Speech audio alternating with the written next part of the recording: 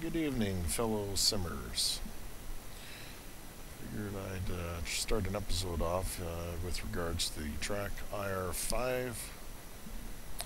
I think it's a pretty neat little function here, especially for simming. Makes life a little bit nicer as we're flying within the inside of aircraft.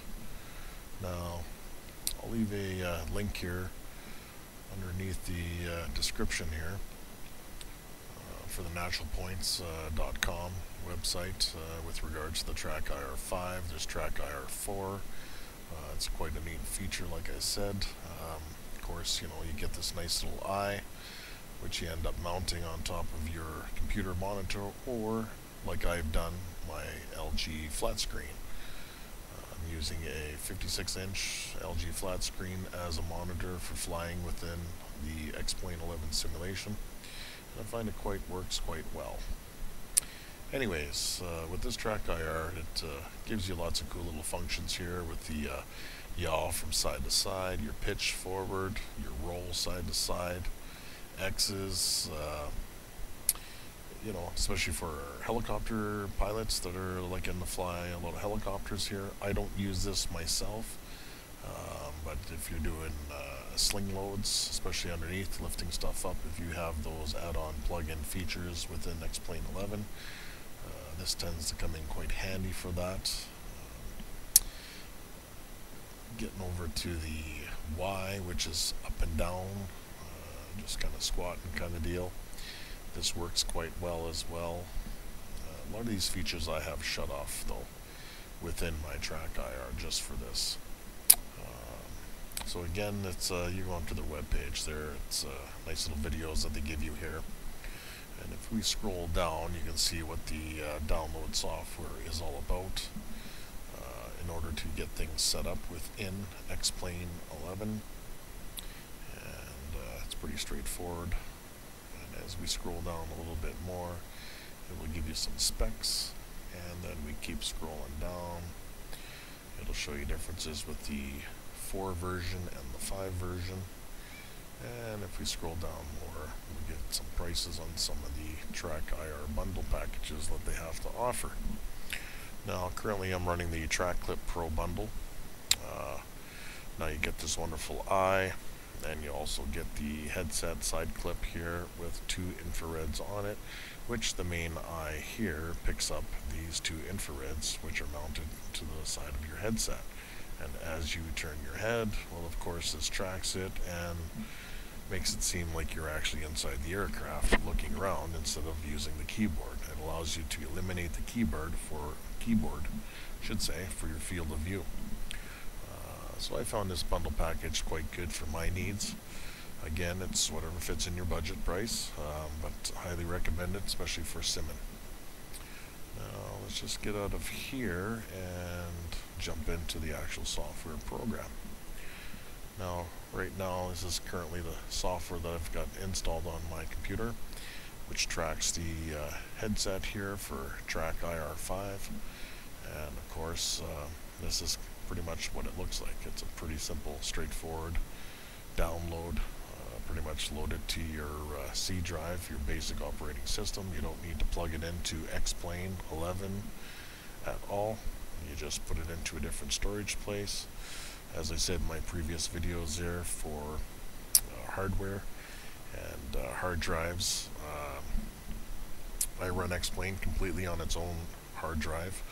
I run a 1 terabyte hard drive that's completely dedicated to Xplane 11 only, as it does load, stores huge files, and it will require a ton of room in order to be able to add these scenery enhancements, plugins, meshes, overlays, all that kind of stuff. So getting back to this Track IR5, I should say, as you buy that Pro Bundle Clip kit, it will give you a couple of options. So this one here being the Track Clip, which attaches to your ball cap rim. You can either run with that, or if you're running a nice headset, you can put on the Track Clip Pro. Attaches as just a basic clip. It opens up, attaches to the side of your headset, and away you go. Now if if you're not running a headset and you're just running headphones or iPhone plug-in type phones, buds, that kind of stuff, then you will have to go with the track clip. It'll be easier to use that onto a ball cap and away you go. Now, as for settings here, motion, as we can see, as I'm moving my head to the right, the screen is also moving. Back to the left, up and down, and that is all just off your head. So for people that don't know anything about the Track IR, I highly recommend having this as an add-on. It's quite a nice little feature, and it just eliminates keyboard usage, and you can focus more on the flying part. Now, I'm not going to get into too much specifics on this. This is all pretty much self-explanatory stuff. My speed of motion control, I like to have it set at 0.8. And for smoothness, I have that cranked up to 50, but again, that's just personal preference. You got to find your own preference and see what works for you. I find this is what works for me. Now, getting down to advanced settings here, profiles. So I've created my own profile within this, instead of just running default every time it opens up and then having to readjust everything. I've just created a EC135 helicopter profile, and once I click onto that, it's set and ready to go.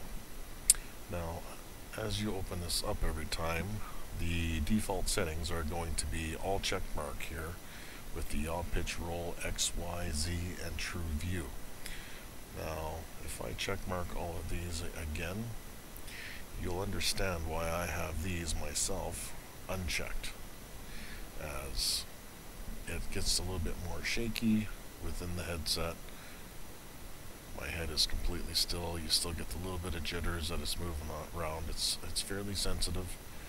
Of course, if I lean my head to my shoulder, it does the side to side look, lean forward into the monitor, and everything comes closer and away from the monitor. It does the exact same. And so in some situations I don't quite like that. Some helicopter pilots that are doing sling loads, this could be quite handy in your situation, especially if you were to maybe say the window was open within the side door of the helicopter and you're leaning out through the window like you would a car to look down. So this might be beneficial to you. For me, I don't quite like that, so again, I like to leave true view unchecked, Z, Y, and X unchecked for my personal viewing, and you can see how much stable it gets by unchecking those 4 items. And I think we'll leave it there. We won't get too much into this, like I said, for tiles, camera setup, that kind of stuff. It's a pretty basic setup that I just jump into, and this is what I find that works for me. Now, I've already pre-loaded Xplane here. It's up and running in the sim. Now, I'm going to put a pause on this and just see if I can get this thing to record while we're into the sim. So bear with me here, and we'll see what we can do.